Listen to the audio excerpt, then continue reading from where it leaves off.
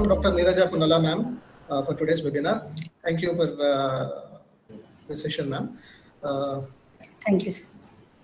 A brief introduction about today's speaker, Dr. Neeraja Ponnala. She's a native of Warangal itself, who did her schooling from St. Peter's Central Public School, Anampada. She went on to complete her MBBS from Kakatiya Medical College, Warangal, and then MD in General Medicine from Siddhartha Medical College, Vijayawada. And then she completed her super specialization DM in neurology from Sri Balaji Medical College and Hospital, Chennai. And now at present, she is working as a full-time consultant at Ajara Hospitals. Ma'am's areas of interest or specialization lies in acute stroke management, epilepsy, movement disorders, and dementia. I welcome Dr. Neeraja madam for this webinar. Ma'am, you can proceed. Before that, I request everyone to mute their mics. And once we finish off this session, we'll be moving on to question answer session. Meanwhile, if you have any sort of doubts and anything, you can actually post your doubts or questions in the chat box. We'll be taking that up after the presentation. Thank you. Ma'am, proceed. Yeah, the purpose of my presentation is to provide information to common public and also the acute care team regarding the recent updates of stroke management and rapid evaluation and emergency department lo manam tondaraga evaluate chesi and speedy workup of the patient selection and treatment options kuda cheyadaniki ఏమేమి చేయాలనేది ఇప్పుడు నేను చెప్పబోతున్నానండి. So brief stroke. What are the types of stroke? Thrombotic stroke, embolic stroke, and hemorrhagic stroke. Thrombotic stroke ante main ga brain ki velle నరాలలో cholesterol plaques అనేది form అవుతుంది. Form అయ్యి దాంట్లో blood clots అవుతాయి. Blood clots అయినప్పుడు ఈ రక్తస్రావం అనేది జరగదు. సో ఆ రక్తం ఆగిపోవడం వల్ల so part of the brain and neurons అంటారు వాటిని, అవి చచ్చిపోతాయి. దాంతోపాటు ఆ న్యూరాన్ చచ్చిపోవడం వల్ల వాటి ఫంక్షన్ ఇన్ఫార్క్ట్ ఫామ్ అవుతుంది. సో దీన్ని థ్రాంబోటిక్ స్ట్రోక్ అంటాము. And next is the embolic stroke. అంటే బ్లడ్ క్లాట్ అనేది వేరే ఏరియాలో ఐదర్ హార్ట్లో ఉండే కానీ లేకపోతే బ్రెయిన్కి వెళ్ళే రక్తనాళాలలో అక్కడ థ్రాంబస్ ఫామ్ అయ్యి బ్లడ్ క్లాట్ అయ్యి తర్వాత అక్కడ నుంచి డిస్లాజ్ అయ్యి బ్రెయిన్కి వెళ్ళే మేజర్ వెజిల్స్ బ్లాక్ అయిపోతే దాంతో రక్తస్రావం ఆగిపోతుంది. ఆగిపోయినప్పుడు వచ్చే స్ట్రోక్ని ఎంబోలిక్ స్ట్రోక్ అంటారు. And next stroke is haemorrhagic stroke. Haemorrhagic strokes అంటే బ్రెయిన్కి వెళ్ళే రక్తనాళాలు చిట్లిపోవడం వల్ల దీంట్లో నుంచి బ్లీడ్ అయిపోతుంది. దీన్ని రక్తస్రావం అంటారు. So this is 3 types of strokes: thrombotic stroke, embolic stroke and haemorrhagic stroke. So thrombotic stroke అనేది వెరీ ఇంపార్టెంట్. మనకు రక్తస్రావం ఆగిపోయినప్పుడు సో ఎవ్రీ మినిట్లో 1.9 billion neurons చచ్చిపోతుంటాయి. So very important. మనం ఇంత తొందరగా దాన్ని గుర్తించి సరైన వైద్యం అందిస్తే బ్రెయిన్కి మళ్ళీ సర్క్యులేషన్ పెరిగి బ్లడ్ సప్లై వచ్చేసి ఇంప్రూవ్మెంట్ అనేది తొందరగా జరుగుతుంది.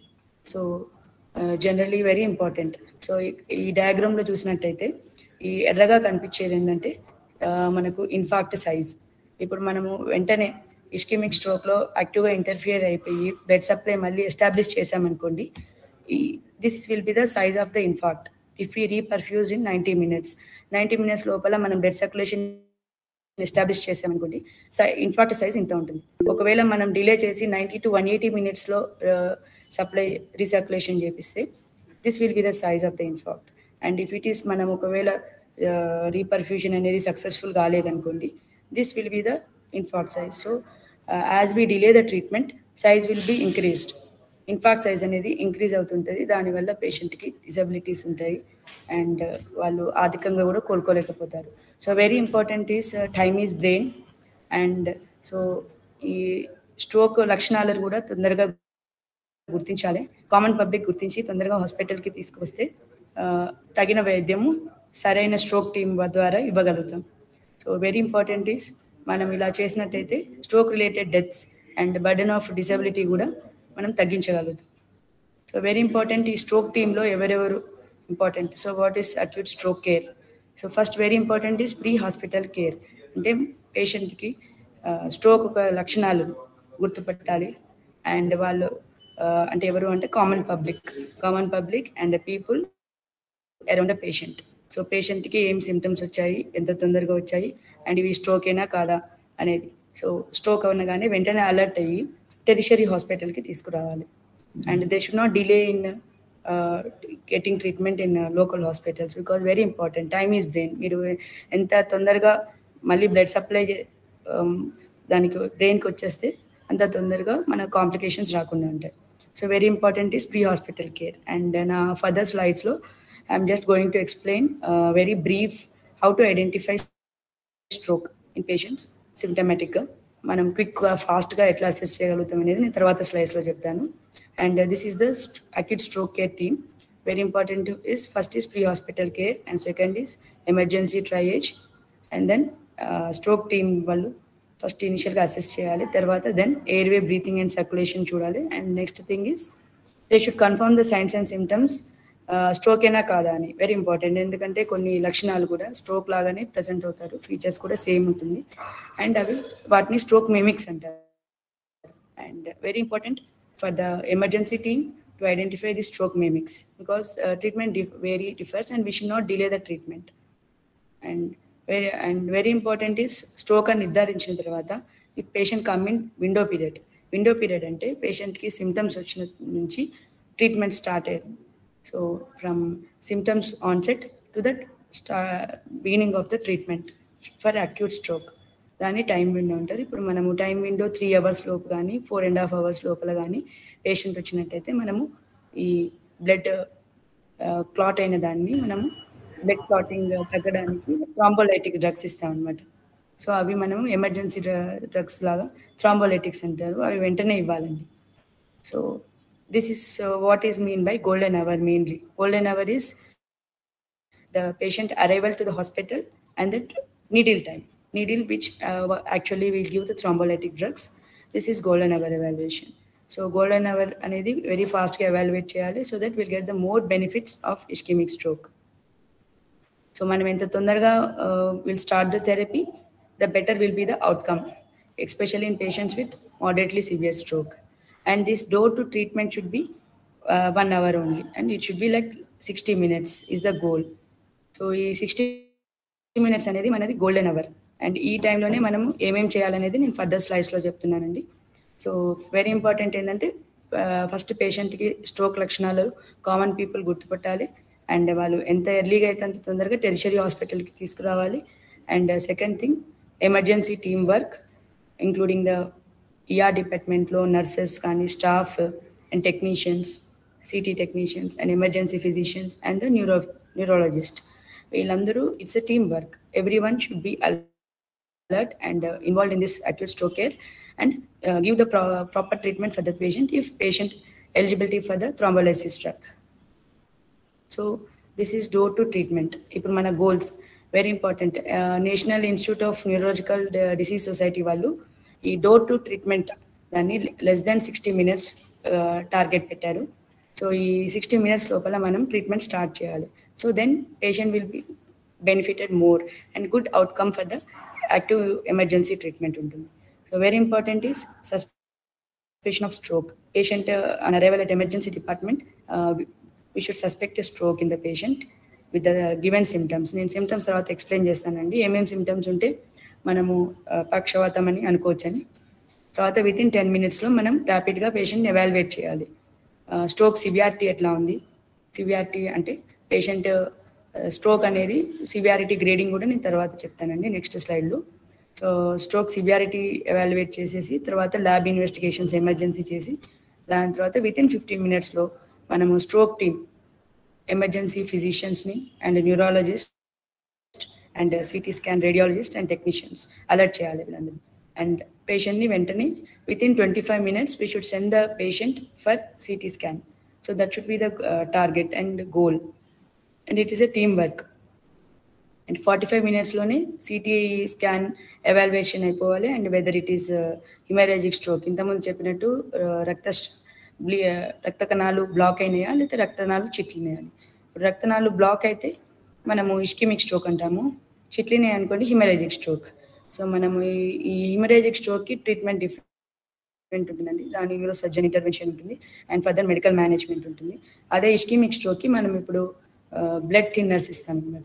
So what we give is thrombolytic drugs అంటాము. సో అది మనము once patient eligibility చూసుకొని if he is fit for that thrombolysis after protocol for thrombolysis, then protocol follow within 60 minutes lo patient ki we have to give TPA bolus. So this is the target. Door to treatment shape to be less than 60 minutes to achieve good benefits. This is NNIDH stroke criteria. And very important is so common public kuda pakshavathanni ela నిర్ధారించగలుగుతారు. So this is very fast protocol. చాలా ఈజీగా అర్థమవుతుందండి, very common. So fast అనగా ఏంటంటే F అంటే facial drooping, అంటే face flat కావడం కానీ మూతి వంకర పోవడం కానీ. సో ఆల్ ఆఫ్ ఏ సడన్గా అయింది అనుకోండి విత్ ఇన్ నిమిషాలలో. అంతకుముందు బాగానే ఉన్నాడండి, ఇప్పుడే మూతి వంకరపోయింది అని అంటారు కదండి, దాని అనగానే మనం సస్పెక్ట్ చేయాలి పక్షవాతం కావచ్చు అని. And second thing is arms weakness, అంటే చేతులు కాళ్ళు పడిపోవడం. సో మనం ఏం చేయాలంటే పేషెంట్ని ఒక 10 seconds చేయి పైకి లేపి హోల్డ్ చేయమనాలి. Hold చేయగలుగుతున్నారో are drooping. ఒకవేళ చేయి పడిపోతుంది అనుకోండి వీక్నెస్ వచ్చినట్టు అనమాట. అండ్ కాలు కూడా చూసుకోవాలి. సో ఏ చెయ్యి ఏ కాలు, సో ఆర్మ్ వీక్నెస్ ఉందా లేదా అనేది ఫాస్ట్గా నిర్ధారించాలి. And next thing is yes for speech disturbances, అంటే ఆయన క్లియర్గా మాట్లాడకపోవడము అండ్ నత్తి రావడము అండ్ మనం మాట్లాడేది వాళ్ళకి అర్థం కాదు అండ్ వాళ్ళు ఫ్లూయెంట్గా లేదనమాట. సో స్పీచ్ డిస్టర్బెన్సెస్ సడన్గా వచ్చినాయి అనుకోండి, సో మనము సస్పెక్ట్ చేయాలి స్ట్రోక్ అని. అండ్ పేషెంట్ మనం మాట్లాడేది ఏది అర్థం కావట్లేదు, మనం సింపుల్ కమాండ్ ఏమైనా ఇచ్చామనుకోండి, మీ పేరు ఏంటండి అని చెప్పినా కూడా ఆయన చెప్పలేకపోవడం కానీ, మాట సడన్గా నత్తి రావడం కానీ, మూతి వంకర పోవడం కానీ, ఇలాంటి సడన్గా వచ్చేసినాయి అంటే స్ట్రోక్ సస్పెక్ట్ చేయాలండి. Next is T for is time to call emergency and then patient వెంటనే హాస్పిటల్కి తీసుకురావాలి. And this is very important. ఇది అమెరికన్ స్ట్రోక్ అసోసియేషన్ వాళ్ళు క్రియేట్ చేశారు fast protocol for the awareness of the people. Public కూడా ఈ symptoms ఉన్నాయి అని తొందరగా అవేర్నెస్ చేసుకొని వాళ్ళు తొందరగా హాస్పిటల్కి షిఫ్ట్ చేయడానికి అలర్ట్ అవ్వడానికి ఇవన్నీ ప్రోటోకాల్స్, పోస్టర్స్ ఇవన్నీ కామన్ పబ్లిక్ మీడియాలో ప్రచురించబడింది అనమాట. సో అండ్ ఇంకా తెలుగులో కూడా అనువదించారు, but I couldn't get out in, నాకు నెట్లో దొరకలేదండి. And hope I will prepare it in Telugu also and keep it in video later. And this is also very fast. This is extended fast అనమాట. అంటే కొన్ని పక్షవాత లక్షణాలు ఏంటంటే నాట్ ఓన్లీ మూతి వంకర పోవడం కానీ, చేతులు వీక్నెస్ కానీ, మాట నత్తి రావడం కాకుండా కూడా బ్యాలెన్స్ కోల్పోవడం, అంటే సడన్గా బాగుంటారు ఇప్పుడే బ్యాలెన్స్ కోల్పోవడం, అంటే నిలబడగానే వెనుకకు పడిపోతుంటారు ఆర్ పక్కకు పడిపోతుంటారు అండ్ కింద పడిపోతుంటారు. దట్ ఈస్ కాల్డ్ అటాక్సియా అంటారు. అండ్ దాన్ని బ్యాలెన్స్ లేకపోవడం అని అటాక్సియా అంటారు. అలాంటి సిమ్టమ్స్ ఏమైనా ఉన్నా కానీ సడన్గా రావడం కొన్ని నిమిషాలనే పేషెంట్కి వచ్చింది అనుకోండి, స్ట్రోక్ సస్పెక్ట్ చేయాలన్నమాట. And second thing is giddiness అంటే తల తిప్పడం అండ్ మన చుట్టూ ఉన్నది కూడా తిరగడం అనమాట. దాన్ని వట్టిగో అని కూడా అంటారు. పేషెంట్కి ఇప్పుడు సడన్గా ఈ సిమ్టమ్స్ వచ్చినాయి అనుకోండి, మనము పోస్టియర్ సర్క్యులేటరీ స్ట్రోక్ ఒక సిమ్టమ్స్ అనుకొని వెంటనే పేషెంట్ని హాస్పిటల్కి తీసుకురావాలన్నమాట. సో ఫస్ట్ వెరీ ఇంపార్టెంట్, ఈ లక్షణాలన్నీ కామన్ మ్యాన్ గుర్తుపట్టాలి అండ్ విత్ ఇన్ 15 minutesలో టెరిషరీ హాస్పిటల్కి తీసుకురావాలన్నమాట. That should be the goal. So these are the posters which helpful in for the common people. And ice blurring, అంటే blurring అంటే చూపు సరిగా కనిపించకపోవడము, రెండుగా కనబడము and మస్క ఉండడం కానీ, సడన్ లాస్ ఆఫ్ సైట్, సడన్గా కనిపించకపోవడము, ఇలాంటి సిమ్టమ్స్ ఉన్నా కానీ పోస్టియర్ సర్క్యులేషన్ స్ట్రోక్లో వెరీ కామన్గా ఉంటుందండి. అండ్ ఇలా ఈ సిమ్టమ్స్ ఉంటే వెంటనే తీసుకురావాలండి. And this is the other national institute of health stroke scale. ఇది generally for the acute stroke team వాళ్ళకు. ఇప్పుడు పేషెంట్ హాస్పిటల్కి రాగానే వెరీ ఇంపార్టెంట్ అండ్ ఫస్ట్ ఇనిషియల్గా అసెస్మెంట్ చేయాలి. That I have given airway, breathing and circulation, whether they are adequate are not, అవి assess చేసి next is thus grading the severity of stroke ఎంత సివియర్గా ఉంది.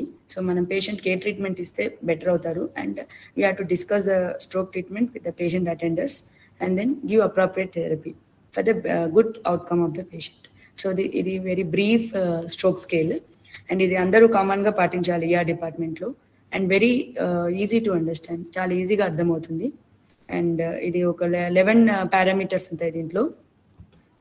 అండ్ ఫస్ట్ పారామీటర్ ఏంటంటే level of consciousness, అంటే patient కాన్షియస్గా ఉన్నాడా లేదా అనేది. సో మనం ఇప్పుడు పేషెంట్ని పిలిచామనుకోండి, కళ్ళు తెరిచి చూస్తున్నాడు అనుకోండి, సో ఈజ్ అలర్ట్, అప్పుడు స్కోర్ 0 ఉంటుంది.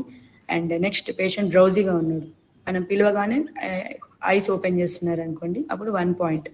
అండ్ సెకండ్ థింగ్, మనం చాలా గట్టిగా పిలిచిన తర్వాత విత్ పెయిన్ఫుల్ స్టిమ్యులస్ ఇస్తేనే హీఈస్ జస్ట్ కళ్ళు తెరిచి మళ్ళీ అన్కాన్షియస్లోకి వెళ్ళిపోతున్నాడు అనుకోండి, దట్ ఈస్ కాల్డ్ స్టూపరస్ అంటారు. So the score 2. అండ్ మనం రెస్పాన్స్ ఇచ్చిన కోమాలోనే ఉన్నదంటే that is 3. So first level of conscious very important.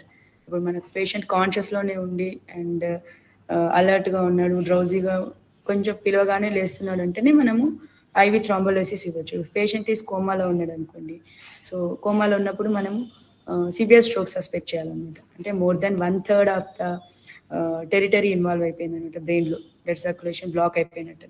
అయిపోయినప్పుడే ఎక్కువ కోమాలో ఉంటారు, అంటే బ్రెయిన్కి వెళ్ళే పెద్ద రక్త నాళాలు బ్లాక్ అయిపోవడం అనమాట. ఇక్కడ నుంచి ఈ పెద్ద నరాలన్నీ యాంటీ సర్క్యులేషన్ అంటారు, అండ్ ఇవి poster circulation. So brain circulation is very important. If any of the వెజిల్, ఈ వెజిల్ ఏమైనా అక్లూడ్ అయిపోయింది అనుకోండి, this is MCA, middle cerebral artery, ఇది అక్లూడ్ అయిపోయింది అనుకోండి, దెన్ మనకు ఇంకో ఆర్టరీ నుంచి బ్లడ్ సప్లై అనేది ఎస్టాబ్లిష్ అయిపోతుంటుంది అనమాట. So that is very important of సర్క్యులారిటీస్. So ఇప్పుడు ఈ anti circulatory స్ట్రోక్లో more than 1/3 of the MCA, middle cerebral artery black అయిపోయింది అనుకోండి, పేషెంట్ ఎక్కువ కోమటోజ్లో ఉంటారు. అండ్ పోస్టర్ సర్క్యులేటరీ స్ట్రోక్లో ఎక్కువ శాతం పేషెంట్ ఏంటంటే అన్కాన్షియస్ ఉంటారు, డ్రౌజీగానే ఉంటారు, and BP and saturations will be dropping. So patient అలర్ట్గా ఉండడు, ఎందుకంటే పోస్టర్ సర్క్యులేషన్లో వెళ్ళేది ఏంటంటే చిన్న బ్రెయిన్కి వెళ్తుంది బ్లడ్ సర్క్యులేషన్. సో చిన్న బ్రెయిన్లో ఇప్పుడు మనకు mid brain, pans, medulla and cerebellum అంటారు. సో వీటిలో ఇవి ఏంటంటే ఎక్కువ అలర్టింగ్ అనమాట, అలర్టింగ్. సో మనం అలర్ట్గా ఉండడానికి దోరపడుతుంది. సో ఇప్పుడు ఆ చిన్న బ్రెయిన్ స్ట్రోక్ అయినప్పుడు అలర్ట్నెస్ అనేది పోతుంది, కోమటోజ్లో ఉంటారు. అండ్ చిన్న బ్రెయిన్ స్ట్రోక్కి నేను చెప్పాను కదండి, అటాక్సియా, లాస్ ఆఫ్ బ్యాలెన్స్ అయ్యి కింద సైడ్కి పడిపోతుంటాడు, imbalance while sitting and while walking. And second thing is vertigo, giddiness, and other thing is visual disturbances. ఇవన్నీ పోస్టర్ సర్క్యులేటరీ స్ట్రోక్లో వస్తాయి అన్నమాట. సో ఇవన్నీ మనకు వచ్చినప్పుడు వెంటనే అలర్ట్ అయ్యి పేషెంట్. ఇప్పుడు మనం ఈ స్ట్రోక్ స్కేల్ చేసినప్పుడు ఫస్ట్ పారామీటర్లోనే మనకు తెలిసిపోతుంది patient anti circulatory stroke, poster circulatory stroke, and severity of stroke. And second thing is questions. మనం స్మాల్ క్వశ్చన్స్ అడగాలన్నమాట. పేషెంట్ మీ పేరు ఏంటండి, ఏ ఊరు మీది. ఇఫ్ ఒకవేళ రిలవెంట్గా ఆన్సర్ చేస్తున్నాడు అనుకోండి, he's answering to our questions రిలవెంట్లీ, కరెక్ట్గా ఆన్సర్ చేస్తున్నాడు అనుకోండి, score is 0. And is not answering our questions, that is 1. And ఒక క్వశ్చన్కి కరెక్ట్ చెప్పాడంటే 1, అసలు ఏ క్వశ్చన్స్కి ఆన్సర్ చేయలేదంటే మన 2 పాయింట్స్. సో మ్యాక్సిమం స్కోర్ ఉంటే వర్సన్గా ఉన్నట్టు అనమాట. అండ్ సెకండ్ థింగ్ ఈజ్ మనం కమాండ్స్ ఇవ్వాలి పేషెంట్కి. ఐస్ ఓపెన్ చేయండి, కళ్ళు తెరవండి, కళ్ళు మూసుకోండి, అండ్ చేతులు గట్టిగా పట్టుకోండి, చేయి పైకి లేపండి అని ఇట్లా కమాండ్స్ ఇచ్చినప్పుడు పేషెంట్ మన కమాండ్స్ని follow అవుతున్నారనుకోండి, 0 score. Comments follow కావట్లేదంటే 1. And ఒకటే కామెంట్ ఫాలో అవుతుందంటే 1, అసలే follow కావట్లేదంటే incorrect. So that is 2 score. And next thing is ice is very important. That is gauge చూడాలన్నమాట. అంటే పేషెంట్ మనము ఐస్ స్పాంటేనియస్గా ఐ ఓపెనింగ్ ఉందా, కళ్ళు తెరుస్తున్నాడా, మన వైపు చూస్తున్నాడా, అండ్ ఐస్ పొజిషన్ ఎట్లా ఉంది. అండ్ ఇప్పుడు మనము పేషెంట్ని సపోజ్ ఈ డయాగ్రామ్లో చూస్తే పేషెంట్ని లెఫ్ట్ సైడ్ చూడమన్నాం అనుకోండి, పేషెంట్ లెఫ్ట్ సైడ్ చూస్తున్నప్పుడు ఐస్ కంప్లీట్గా లెఫ్ట్ సైడ్ మూవ్ అవుతున్నాయి అనుకోండి, it is full gauge is possible, అంటే నార్మల్గా ఉన్నట్టు. అండ్ ఇప్పుడు మనం left side చూడమన్నప్పుడు ice only mid లైన్లోనే ఉంటుంది, he can't move ice to left side, that is very important. So ice partial gauge palsy ఉన్నట్టు. ఇది నార్మల్ అంటే 0 పాయింట్స్, ఇది 1 పాయింట్. అండ్ మనం పేషెంట్ని లెఫ్ట్ సైడ్ చూడమన్నప్పుడు అస్సలు లెఫ్ట్ సైడ్ చూడలేరు, కంప్లీట్గా రైట్ సైడే ఫోర్స్గా డివేట్ అయ్యి ఉందనుకోండి, it is 2. So why this is important అంటే, ఇప్పుడు మన patient left side, left upper లిమ్, left lower లిమ్ weakness ఉందనుకోండి, పేషెంట్కి మనకు లెఫ్ట్ అప్పర్ లిమ్, లోవర్ లిమ్ వీక్నెస్ ఉంది, ice is looking towards the right side, అంటే ice always will see towards the legion side అనమాట, అంటే ఈ సైడ్ ఇన్ఫాక్ట్ అన్న అయి ఉండొచ్చు అని. సో మనం అప్పుడు వెంటనే ఏం చేయాలి పేషెంట్కి, so it is ischaemic stroke, we should alert the other stroke team, to evaluate the patient and to give thrombolysis treatment ఒకవేళ ఎలిజిబిలిటీ ఉందా లేదా అనేది మనం అలర్ట్ చేసుకోవడానికి దోహదపడుతుంది. So I science or very important that everyone should know it. And ఇప్పుడు ఒకవేళ ice force ఈ సైడ్ వీక్నెస్ ఉండి ఐస్ ఆపోజిట్ సైడ్ చూస్తున్నది అనుకోండి ఇస్కెమిక్ స్ట్రోక్. ఇప్పుడు ఈ సైడ్ వీక్నెస్ ఉంది, left upper limb lower limb weakness ఉంది, ఐస్ అటే చూస్తున్నాయి అనుకోండి, అప్పుడు ఏంటంటే ఇటు చూస్తుంది అనుకోండి, అప్పుడు ఇట్స్ హిమరేజ్ అని సస్పెక్ట్ చేయాలన్నమాట. సో ఈ వైపు బ్లీడ్ అయినట్టు అనమాట. సో హిమరేజ్ అయినప్పుడు వెంటనే మనము న్యూరో సర్జన్స్ అలర్ట్ చేయడము, సిటీ స్కాన్ కన్నా ముందే బీపీ చెక్ చేసుకోవాలన్నమాట. So very important in haemorrhagic stroke there will be fluctuations in BP. BP fluctuations అవుతాయి కాబట్టి first BP management is the primary goal for haemorrhagic stroke. And for ischaemic stroke ఏంటంటే primary goal is blood circulation, to establish the blood circulation. And third parameter is visual field. ఇది మనకు actually NH stroke scale అనేది first మనకు అవగాహన ఉంటే మనం ఒక 5 minutesలోనే దీన్ని చేయగలుగుతాం అనమాట. వెరీ క్విక్గా 5 minutesలోనే చేయగలుగుతాం. Third parameter is visual loss. దీనికి మనకు పేషెంట్ కోఆపరేట్ చేయడు. ఒకవేళ ఫుల్లీ అలర్ట్ ఉన్నాడంటేనే లెఫ్ట్ సైడ్ నాకు కనిపిస్తలేదు, రైట్ సైడ్ కనిపిస్తలేదు, బాగానే కనిపిస్తుంది అని చెప్పగలుగుతాం అనమాట. So according to that points అనమాట, 0, 1, 2, 3 points. Next is facial weakness. Facial weakness చెప్పాను కదండి ఇందాక, నార్మల్గా మనం చూడాల్సింది నాజోలాబియల్ ఫోల్డ్. పేషెంట్ని షో యువర్ టీత్ అని చెప్పాలి. చెప్పినప్పుడు how is the deviation of angle of mouth. ఇప్పుడు రైట్ సైడ్ ఫేస్ ఫ్లాట్గా ఉంది and when you ask the patient to show his teeth, his angle of mouth is deviated to the left అంటే అప్పుడు right side face weakness ఉన్నట్టు అనమాట. So అది face weakness రాగానే 0 is normal, ఏం facial weakness లేదు, and 1 is minor facial weakness ఉంది, 2 అంటే పార్షియల్, అండ్ 3 ఈజ్ కంప్లీట్ అనమాట. అండ్ ఈవెన్ మనం పేషెంట్ని అనకముందే ఇట్ ఈస్ నార్మల్ చూడగానే డీవియేషన్లోనే ఉంది in primary position. So that is complete facial no balls అనమాట. That is 3 points. And next is arms examine చేయాలన్నమాట, కాళ్ళు చేతులు. ఫస్ట్ మనం ఒక 10 seconds చేతులు పైకి లేపమనాలి. హోల్డ్ చేయగలుగుతున్నారు అనుకోండి, okay, that is normal. 10 seconds లోపలే చేయి కింద పడిపోతుంది, దాన్ని డ్రిఫ్ట్ అంటారు. అండ్ సో దాన్ని 1 point అంటారు. And 2 is side to side move చేయగలుగుతారు బట్ కెనాట్ లిఫ్ట్ అనమాట, పైకి లేపలేరు కానీ సైడ్కి మూవ్ చేయగలుగుతారు, ఇట్ ఈస్ 2. అండ్ 3 ఈజ్ పైకి లేపగలుగుతారు బట్ ఫాస్ట్గా కింద పడిపోతుంది, దట్ ఈస్ 3 మైనస్ అంటారు. తర్వాత 3 ప్లస్ అంటే కంప్లీట్ రేంజ్ ఆఫ్ మూవ్, చేతులు పైకి లేపగలుగుతారు బట్ అగెనెస్ట్ రెసిస్టెన్స్ చేయలేరు. And 4th is no moment, there is no moment is 4. Highest score is 4 అనమాట. సో ఇది మనం ఫాస్ట్గా అసెస్ చేయాలండి. 0, 1, 2, 3, 4. సో పేషెంట్ని ఫస్ట్ చేయి పైకి లేపమనాలి. లేపినప్పుడు నార్మల్గా ఉంది, ఏం డ్రిఫ్ట్ లేదు, కింద పడట్లేదు, నార్మల్ ఉంది అంటే 0. అండ్ పైకి లేపగానే కింద పడిపోతుంది అంటే 1. అండ్ మనము పేషెంట్ సైడ్కి మూవ్ చేస్తాడు but లేపలేకపోతున్నాడు, so it is 2. And 3 is అసలే పైకి లేపలేకపోతున్నాడు అన్నమాట. And 4 is no moment is 4. And next is అలాగే ఇంకో కాలు కూడా చూడాలండి. అండ్ ఇవన్నీ పాయింట్స్ ఉంటాయి 0 to 4. And next thing is లింబటాక్సియా. లింబటాక్సియా అంటే మనం కాళ్ళు లేపగానే కాళ్ళు ఒక ప్లేస్లో ఉండవు అనమాట, కిందికి పక్కకు వెళ్తుంటుంది అనమాట. So because they cannot assess the position of the limb in air, అంటే వాళ్ళు ఆ లింబ్ని అసెస్ చేయడనమాట, చుట్టూ గ్రావిటీకి ఏ పొజిషన్లో ఉందని. That is called లింబటాక్సియా. సో మనము పేషెంట్ని చేయలేపనగానే చెయ్యి షేక్ అవుతుంటుంది అనమాట, అటు ఇటు పడిపోతుంది దాన్ని. సో నో అటాక్సియా అంటే 0 points. 1 ఈజ్ ఒకటే లింబ్కి అటాక్సియా ఉంటే 1 point, 2 limbsకి ఉంటే 2 points అనమాట. Next is sensations. ఇప్పుడు మనం సెన్సేషన్ అంటే తిమ్మిరి, పిన్ ప్రిక్ ఎట్లా ఉంది అనేది చూస్తాం ఫాస్ట్గా, వెరీ ఫాస్ట్గా చూడాలన్నమాట. మెయిన్గా చూడాల్సింది ఫేస్లో, చేతులలో, కాళ్ళలో చూడాలన్నమాట. సో దాని తగ్గట్టు పాయింట్స్ ఉన్నాయి, 0, 1, 2, 3, 1, 2. And next is the language is patient మాట్లాడగలుగుతున్నాడా లేదా. నార్మల్గా మాట్లాడుతున్నాడు అంటే 0 అనమాట. అండ్ 1 అండ్ కొంచెం మాట్లాడలేకపోతున్నాడు and it is mild to moderate ఎఫేసియా. ఎఫేసియా అంటే పేషెంట్ మాట అనేది speech disturbances because of brain స్ట్రోక్ని ఎఫేసియా అంటారు. సో అందులో మైల్డ్ ఎఫేసియా అంటే 1 అంటారు. 2 ఈజ్ సివియర్ ఎఫేసియా, అంటే పేషెంట్ అస్సలు మాట్లాడలేకపోతుంటాడు, మనం చెప్పేది ఆయనకు అర్థం కాదు, ఆయన మాట్లాడేది మనకు అర్థం కాదు అనమాట. So that is severe ఎఫేసియా. And 3 is mute, మనం ఎంత పిలిచినా కూడా ఒక్క మాట కూడా బయటికి రాదు.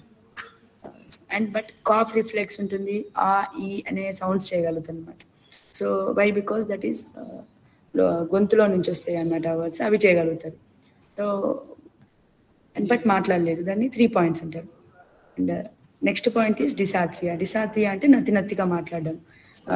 అది ఏంటంటే ఇప్పుడు మనకు మామూలుగా 0, 1, 2, 3 పాయింట్స్ ఉంటుంది.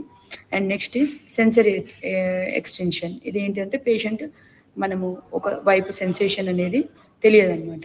అంటే మనము సైమల్టేనియస్గా 2 చేతుల కాళ్ళకు 2 స్టిమ్యులేషన్ ఒకటేసారి ఇవ్వాలి. పేషెంట్ 2 పర్సీవ్ కావాలన్నమాట. ఇప్పుడు ఒక సైడ్ పర్సీవ్ అవుతాడు, ఇంకో సైడ్ పర్సీవ్ కాదంట. దాన్ని ఎక్స్టెన్షన్ అంటారు. అంటే neglect, partial neglect. So partial neglect ఉంటే 1 పాయింట్, 2 ఉంటే కంప్లీట్గా ఉంటే 2 పాయింట్స్ అనమాట. సో ఈ టోటల్ స్కోర్ 0 to 42 ఉంటుంది. మనం ఫాస్ట్గా ఒక 5 minutesలో అసెస్ చేయాలి. అసెస్ చేసేసి దాన్ని బట్టి గ్రేడింగ్ చేయాలన్నమాట. 0 to 5 is mild stroke, and 5 to 15 is moderate stroke అంటారు, and 15 to 25 severe stroke, moderate to severe stroke, and 26 to 14 severe stroke అంటారు. వెరీ ఇంపార్టెంట్, ఎందుకంటే ఇప్పుడు మనము మైల్డ్ స్ట్రోక్కి సిమ్టమ్స్ అనేటి, ఇప్పుడు బ్లడ్ సప్లై అనేది మళ్ళీ తొందరగానే ఎస్టాబ్లిష్ అయిపోయి పేషెంట్ మైల్డ్ డిసబిలిటీ తోటే ఉంటాడు. సో అతనికి మనము థ్రాంబోలైటిక్ డ్రగ్స్ అనేది అవసరం పడదు అనమాట. ఎందుకంటే థ్రాంబోలైటిక్ డ్రగ్స్ ఇచ్చి దాని సైడ్ ఎఫెక్ట్స్ రావడం కన్నా పేషెంట్ ఆటోమేటిక్గా ఇంప్రూవ్ అయ్యే ఛాన్సెస్ ఎక్కువ ఉంటాయి అనమాట. సో మైల్డ్ స్ట్రోక్ మనము పేషెంట్కి ర్యాపిడ్ ఇంప్రూవ్మెంట్ ఉంటుందని అనుకోవచ్చు. అండ్ సెకండ్ థింగ్ ఈజ్ మనం యాక్టివ్గా ఇంటర్ఫియర్ చేయాల్సింది మోడరేట్ టు సివియర్ స్ట్రోక్ అనమాట. ఈ మోడరేట్ టు సివియర్ స్ట్రోక్ వాళ్ళను మనము ఎంత తొందరగా సర్క్యులేషన్ ఎస్టాబ్లిష్ చేస్తే వాళ్ళకంత ఫాస్ట్గా రీపర్ఫ్యూషన్ అయిపోయి అండ్ వాళ్ళు నార్మల్ యాక్టివిటీకి అండ్ డెఫిషిట్స్ కూడా ఇంప్రూవ్ అయిపోతుంది అనమాట. అండ్ సివియర్ స్ట్రోక్ ఏంటంటే మనం థ్రాంబోలైసిస్ ఇచ్చినా కూడా పేషెంట్కి కంప్లీట్గా నార్మల్ అయ్యే అవకాశం తక్కువ. సో వాళ్ళకి ఎక్స్ప్లెయిన్ చేయాలి. అంటే థ్రాంబోలైసిస్ చేయొద్దు అని కాదు, సివియర్ స్ట్రోక్కి వాళ్ళకు ఎక్స్ప్లెయిన్ చేసి, అండ్ థ్రాంబోలైసిస్ మనం చేయడం వల్ల పేషెంట్కి బెనిఫిటెడ్ ఉంటుంది. ఇప్పుడు మోడరేట్ టు సివియర్ స్ట్రోక్ వాళ్ళకు ఎక్కువ బెనిఫిట్స్ ఉంటాయి. సివియర్ స్ట్రోక్ వాళ్ళకు పేషెంట్ బ్యాడ్ అవ్వకుండా కోమాలకు వెళ్ళి అండ్ డెత్ అవ్వకుండా మనం కాపాడగలుగుతాం అనమాట. బట్ కంప్లీట్గా డిసబిలిటీ నుంచి మనము సేవ్ చేయలేకపోతాం అనమాట. సో సివియర్ స్ట్రోక్ వాళ్ళకు కూడా ముందే మనము చెప్పాలండి. And very important, this is the thrombolytic check list. So ఈ చెక్ లిస్ట్ అన్ని ఎమర్జెన్సీ డిపార్ట్మెంట్లో ఉండాలి. సో ఇది కూడా ఒక 3 minutesలో మనం చేయగలుగుతాము. సో ఓన్లీ ఒక క్వశ్చన్ అనమాట. సో ఫాస్ట్గా మనము పేషెంట్ని అటెండర్స్ని అడగాలన్నమాట. Time of onset of symptoms, ఇప్పుడు మనం స్ట్రోక్ సిమ్టమ్స్ ఎప్పుడు స్టార్ట్ అయినాయి, and very important time of that is a window period అనమాట. పేషెంట్ స్ట్రోక్ సిమ్టమ్స్ అనేవి మన హాస్పిటల్కి ఎంతసేపట్లో మన దగ్గర ఇప్పుడు ఎమర్జెన్సీ క్లినిక్లో ఉన్నారనేది. సో ఆ విండో పీరియడ్ అసెస్మెంట్ చేసుకుని ఇంపార్టెంట్. అండ్ సమ్ టైమ్స్ ఏం చేస్తారంటే పేషెంట్కి లేవడంతో కాళ్ళు చేతులు పడిపోతాయి అనమాట. సో దాన్ని వేకప్ స్ట్రోక్ అంటారు. Very important. వేకప్ స్ట్రోక్ అంటే మనకి స్ట్రోక్ ఇప్పుడే స్టార్ట్ అయిందా, నైట్ పనుకునే ముందే స్టార్ట్ అయిందా అనేది నిర్ధారించడం కొంచెం కష్టం అనమాట. దానికి ఏంటంటే మనము ఇప్పుడు వేకప్ స్ట్రోక్లో వేరే ప్రోటోకాల్ ఉంటుంది అనమాట. సో ఇప్పుడు సపోజ్ వేకప్ స్ట్రోక్కి మనం లాస్ట్ పేషెంట్ ఎప్పుడు వెల్గా ఉన్నాడు, ఇఫ్ మధ్యరాత్రి లేచాడు అనుకోండి, ఆ టైంని మనము విండో పీరియడ్కి క్యాల్కులేట్ చేస్తాం అనమాట. అండ్ అట్లాంటి వాళ్ళని ఏం చేయాలంటే వెంటనే మనము ఎంఆర్ యాంజియోకి పంపించాలన్నమాట. ఎంఆర్ యాంజియో పంపించేస్తే పెద్ద రక్త కణాలు బ్లాక్ అయిపోయినాయా, ఇన్ఫాక్ట్ వచ్చేసిందా అనేది తెలిసిపోతుంది అనమాట. సో DWIలో మనకు వితిన్ ½ an hourలో రిస్ట్రిక్షన్ డిఫ్యూజన్ అనేది కనిపిస్తుంది అనమాట, బ్రైట్ సిగ్నల్ అనమాట. సో మనకి ఇప్పుడు ఈ వేకప్ స్ట్రోక్ అందరికీ కంపల్సరీ ఎంఆర్ యాంజియోకు ఎంత వీలైతే అంత ఫాస్ట్గా change చేసేయాలండి to go with thrombolytic therapy are not.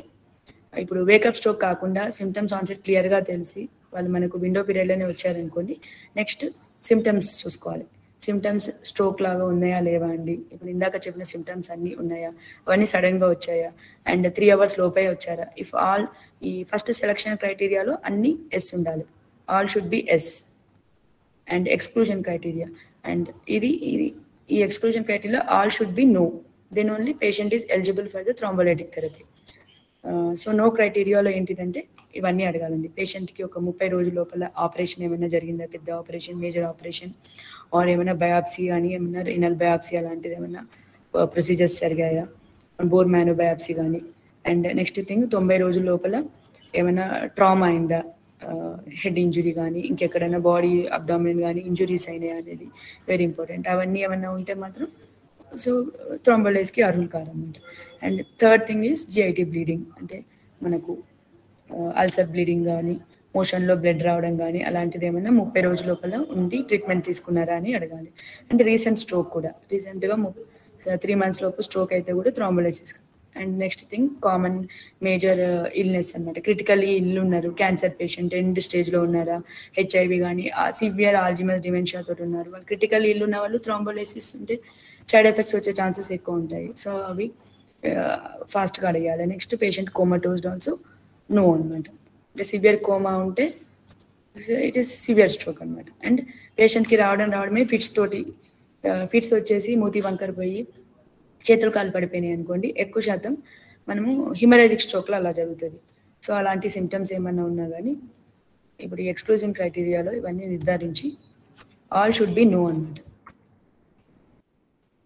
So ఈ selection criteria all should B S and exclusion criteria all should be known. So ఇవన్నీ క్యాలిక్యులేట్ చేసిన తర్వాత పేషెంట్ అటెండర్స్ని పిలిచి ఎక్స్ప్లెయిన్ చేయాలి about the IV thrombolytic drugs, what are the drugs, ఏమి ఇస్తాం drugs, then cost, effectiveness and consent for the complications and also for treatment therapy and emergency care కూడా. ఎందుకంటే ఇప్పుడు మనం థ్రాంబోలైసిస్ డ్రగ్ ఇచ్చినామనుకోండి, దాని కాంప్లికేషన్స్ వచ్చి పేషెంట్ సీరియస్ అయ్యే అవకాశం ఉంటుంది అండ్ హిమరేజ్ అయ్యే అవకాశం ఉంటుంది. బ్రెయిన్లో కాంప్లికేషన్స్ వచ్చాయంటే కోమాలకు వెళ్ళి డెత్ అయ్యే అవకాశం కూడా ఉంటుంది. సో బెనిఫిట్ ఆఫ్ రిస్క్ డెఫినెట్గా ఎక్స్ప్లెయిన్ చేయాలండి అటెండర్స్. ఇఫ్ వాళ్ళ అటెండర్స్ ఇన్ఫార్మ్డ్ కన్సెంట్ తీసుకున్న తర్వాత పేషెంట్ ఎమర్జెన్సీ రూమ్కి షిఫ్ట్ చేసేసి థ్రాంబోలైజ్ డ్రగ్ అనేది ఇవ్వాలన్నమాట. So this is very important. And మనం ఎంత తొందరగా మనము థ్రాంబోలైజ్ చేస్తే అంత తొందరగా బెనిఫిట్ అవుతుంది. And that goal should be door to treatment is 60 minutes and this is called golden hour. And very important, when patient comes with window పీరియడ్లో మనం వెంటనే పేషెంట్ని ఐసీయూ షిఫ్ట్ చేయాలన్నమాట. Very important. ఎందుకంటే మనం థ్రాంబోలైసిస్ ఇచ్చిన తర్వాత పేషెంట్ని 4 hours వరకు ఇమ్మొబిలైజ్ చేయాలి. పేషెంట్ అస్సలు కదలకూడదు అనమాట. అండ్ నో ఐఎం ఇంజెక్షన్స్ కానీ, నో ప్రొసీజర్స్ కానీ, రైల్స్ ట్యూబ్, ఫోలీస్ లాంటివి కూడా థ్రాంబోలైజ్ చేసిన తర్వాత చేయకూడదు అనమాట. అందుకనే ఫస్ట్ పేషెంట్ని కన్సెంట్ తీసుకునే లోపే తీసుకోగానే వెంటనే ఏం చేయాలంటే రైల్స్ ట్యూబ్, ఫోలీస్ వేసేయాలి. 2 cannulas. మనము ఒక క్యానులాలో ఎమర్జెన్సీ డ్రగ్ ఇస్తాము, ఇవ్వగానే అది క్లోజ్ చేయాలి. And other క్యానులా to give other injections అనమాట. ఇప్పుడు బీపీ ఎక్కువ ఉందనుకోండి, వెరీ ఇంపార్టెంట్. బీపీ 180, 110 ఉంటేనే, బిలో ఉంటేనే మనం థ్రాంబోలైజ్ చేస్తాం. ఒకవేళ దానికన్నా ఎక్కువ ఉందనుకోండి అట్ ద అరైవల్ టైం 220 ఉన్నా 120 ఉన్నా కానీ థ్రాంబోలైజ్కి కాంట్రా ఇండికేషన్స్ కాదు. First we have to reduce the BP by giving emergency drugs, BP antihypertensive drugs, labetalol infusion కానీ labetalol starting dose ఇచ్చేసి పేషెంట్ని స్కాన్కి పంపించాలని. అండ్ స్కాన్కి వచ్చిన తర్వాత బీపీ 180, 110 వచ్చింది అనుకోండి, so is eligible for thrombolysis. So ICU shift చేసేసి rails, police and 2 cannulas and 1 cannula IV injection ఇచ్చాక we should close that. And you have to red label the case sheet with no IM injections and no procedures after that. And while keeping cannula only, we have to draw the blood. So blood draw చేసేసి routine ఇన్వెస్టిగేషన్స్కి and lab పారామీటర్స్కి, platelet count కానీ, PTINR levels కానీ. ఎందుకంటే very important, patient already antiplatelets అంటే blood thinners మీద ఉంటారు చాలా మందికి BP, sugar అనేది ఉంటుంది. సో ఆల్రెడీ వాళ్ళు బ్లడ్ థిన్నర్స్ తోటి ఉంటారు కాబట్టి వాళ్ళకి మనకు థ్రాంబోలైస్ ఇచ్చామనుకోండి కాంప్లికేషన్స్ వచ్చే అవకాశం ఎక్కువ ఉంటుంది. సో దానికి మనం PTINR చెక్ చేయాలి. PTINR 1.7 కన్నా లోపల ఉందనుకోండి, అప్పుడు మనం ఇవ్వచ్చు. సో అందుకే బ్లడ్ డ్రా చేసేసి ఆ బ్లడ్ ఇన్వెస్టిగేషన్స్ రిపోర్ట్స్ కూడా మనకు within 20 minutesలో రావాలన్నమాట. So that will be the ideal protocol. And if suppose patient antiplatelets therapy మీద లేదనుకోండి, మనకు ఈ ఇన్వెస్టిగేషన్స్, ల్యాబ్ ఇన్వెస్టిగేషన్స్ కోసం కూడా ఆగాల్సిన అవసరం లేదనమాట. Straight away we can థ్రాంబోలైజ్ the patient. And first thing is మనం థ్రాంబోలైజ్ చేసే ముందు పేషెంట్ని ఇనిషియల్గా బీపీ మానిటర్ చేసుకోవాలి. బీపీ 180, 110 లోపు ఉన్నదంటేనే మనం థ్రాంబోలైజ్ చేయాలి. అండ్ ఎమర్జెన్సీ రూమ్కి షిఫ్ట్ చేసిన తర్వాత emergency drug. So most common మనం థ్రాంబోలైటిక్ డ్రగ్స్ ఏమేమి ఇస్తామంటే ఆల్టీప్లేస్ అండ్ టెనిక్టిప్లేస్ ఇస్తాం. అండ్ ఆల్టీప్లేస్ అవైలబుల్ ఇన్ 100 milligrams ఉంటుంది. అండ్ టెనిక్టిప్లేస్ ఏంటంటే 20 milligrams, 30 milligrams అండ్ 40 milligrams వైఎల్లో ఉంటుంది. సో దాని కాస్ట్ గురించి కూడా మనకు ఫస్ట్ ఎక్స్ప్లెయిన్ చేయాలి పేషెంట్ అటెండర్స్కి. అండ్ ఎమర్జెన్సీ డిపార్ట్మెంట్లోనే వాళ్ళకు రాసి ఇచ్చేసేయాలి drug, so that they will come to ICU within 5 minutes with the drug. And we should call the pharmacist to make it available and give to the patient attenders as soon as possible. We should not delay it. So it is a teamwork. And patient already antiplatelets కానీ anticoagulant మీద therapy మీద ఉన్నాడు అనుకోండి 24 hours లోపల 24 hours లోపల ఉన్నాడు అంటే మనం వెంటనే పీటీఐఎన్ఆర్ కోసం వెయిట్ చేయాలండి and platelet count. If they are normal straight away we can go with thrombolysis. And newer anticoagulants మీద ఉంటే మాత్రం రిస్క్ అవుట్ ఆఫ్ బెనిఫిట్ అనేది ఉన్నదండి. సో వాటికి ఇంకా గైడ్లైన్స్ రాలేదు. And very simply this is very brief discussion అండి. So stroke గురించి మనకు ఇది మిడిల్ సెరెబ్రల్ ఆర్టరీ ఏరియా ఉంటే ఈ ఏరియా అంతా ఇన్ఫాక్ట్ ఏరియా అనమాట. ఈ ఏరియా ఉంటే పేషెంట్కి క్లినికల్గా ఏం సిమ్టమ్స్ ఉంటాయి అంటే ఇప్పుడు ఇది right side of the brain involve అయింది కాబట్టి లెఫ్ట్ సైడ్ వీక్నెస్ ఉంటుంది అండ్ లెఫ్ట్ సైడ్ నెగ్లెక్ట్ ఉంటుంది అండ్ గేజ్ పాల్సీ. ఇందాక చెప్పాను కదండి రైట్ సైడే ఫోర్స్గా డీవియేషన్ అవుతుంటుంది అనమాట. సో అప్పుడు పేషెంట్కి రైట్ సైడ్ ఫోర్స్ డీవియేషన్ ఉండి లెఫ్ట్ వీక్నెస్ ఉంది అనుకుంటే more than 1/3 of the territory involve అయిందని అనుకోవచ్చు అనమాట. సో అప్పుడు మనము పేషెంట్కి థ్రాంబోలైజ్ చేస్తే డెఫినెట్గా మళ్ళీ సర్క్యులేషన్ ఎస్టాబ్లిష్ అయ్యి బెనిఫిట్ అవుతారని తెలిసిపోతుంది అనమాట సిమ్టమెటిక్ wise. And second thing is ఇది యాంటీరియర్ సెరెబ్రల్ ఆర్టరీ సిండ్రోమ్ అంటారు. అంటే యాంటీరియర్ సెరెబ్రల్ ఆర్టరీ ఏరియాలో అక్లూడ్ అయిపోయింది అనుకోండి మిడ్ లైన్ అనమాట పారాసాజిటల్ ఏరియాలో మెయిన్గా ఓన్లీ ఒకటే కాలు వీక్నెస్ తోటి రాగలుగుతుంది అనమాట పేషెంట్. ఇప్పుడు suppose patient only single leg weakness తోటి వచ్చేసి విత్ గిడ్డినెస్ అలా ఉన్నదనుకోండి సడన్ ఆన్సెట్. సో అప్పుడు కూడా మనము బ్రెయిన్ స్ట్రోక్ సస్పెక్ట్ చేయాలండి. వెంటనే సిటీ స్కాన్ చేయాలి. సిటీ స్కాన్ ఏంటంటే విండో పీరియడ్లో సిటీ స్కాన్లో నార్మల్ ఉంటుంది అనమాట. సో నార్మల్ ఉండి పేషెంట్కి సిమ్టమ్స్ ఉన్నాయి సడన్ ఆన్సెట్ ఉంది అంటే మనం స్ట్రైట్ అవే ఎంఆర్ఐ చేయకుండానే థ్రాంబోలైజ్ చేయొచ్చు అనమాట.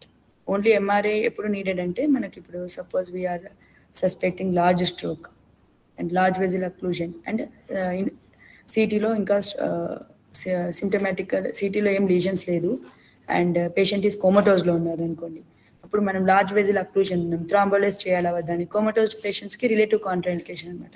సో అలాంటి రిస్క్ అవుట్ ఆఫ్ బెనిఫిట్. మనం ఇప్పుడు ఎంఆర్ఐ ఎంజాయ్ చేసామనుకోండి లార్జ్ వెజిల్ బ్లాక్ ఉందనుకోండి suppose this is large వెజిల్ black ఉందనుకోండి ఈ వెజిల్ కానీ బేసిలార్ ఆర్టరీ థ్రాంబోసిస్ కానీ ఉన్నదనుకోండి బ్లాక్ ఉందనుకోండి మనం థ్రాంబోలైజ్ చేస్తే డెఫినెట్గా పేషెంట్కి బెనిఫిట్ అవుతాడు. కోమా నుంచి బయటకు వచ్చే అవకాశం ఎక్కువ ఉంటుంది అనమాట. అలాంటి వాళ్ళకి యాంజియో చేయాలి. మిగతా పేషెంట్స్కి అందరికీ సిటీ చేసేసి సిటీలో మనకు బ్లీడ్ కాలేదు హిమరేజ్ లేదు ఓన్లీ హిమరేజ్ లేదు అని నిర్ధారించేస్తే ఇస్కెమిక్ స్ట్రోక్ అనుకొని మనం థ్రాంబోలైజ్ ఇచ్చేయచ్చు అనమాట. In moderate to severe stroke వాళ్ళకు. సివియర్ స్ట్రోక్ వాళ్ళకి మాత్రం కంపల్సరీ ఎంఆర్ఐ యాంజియో చేయాలన్నమాట. And next this is another one posterior cerebral artery. So ఈ పోస్టర్ సెరెబ్రల్ ఆర్టరీ ఉంటే మెయిన్గా కంప్లైంట్ చేసిందంటే విజువల్ డిస్టర్బెన్సెస్ కంప్లైంట్ చేసి సడన్గా కళ్ళు కనిపించట్లేదు ఒకవైపు కనిపించట్లేదు దాంతోపాటు వాళ్ళకి మెమరీ డిస్టర్బెన్సెస్ ఉంటుంది సడన్గా మర్చిపోతుంటారు. సో ఇలాంటి సిమ్టమ్స్ ఉన్నప్పుడు మనము ఈ పోస్టీరియర్ సెరెబ్రల్ ఆర్టరీ ఈ ఏరియా ఇన్ఫాక్ట్ అయి ఉండొచ్చు అని అనుకోవాలన్నమాట. అండ్ నెక్స్ట్ థింగ్ ఈ సెరెబెల్లం అంటారు చిన్నవి. ఈ సిమ్టమ్స్ ఉంటే ఏమవుతుందంటే ఇందాక చెప్పినట్టు బ్యాలెన్స్ అవుట్ అవ్వడం వర్టిగో కానీ గిడ్డినెస్ ఇలాంటి సిమ్టమ్స్ వస్తాయి అన్నమాట. అండ్ అటాక్సియా అంటారు. అండ్ ఇది పాన్స్ అనమాట. ఈ పాంటైన్ స్ట్రోక్ ఉంటే ఏమవుతుందంటే పేషెంట్కి క్రాస్డ్ సిమ్టమ్స్ ఉంటుంది అంటే రైట్ సైడ్ ఫేస్ ఇన్వాల్వ్ అయ్యి లెఫ్ట్ లెగ్ వీక్నెస్ ఉంటుంది అనమాట.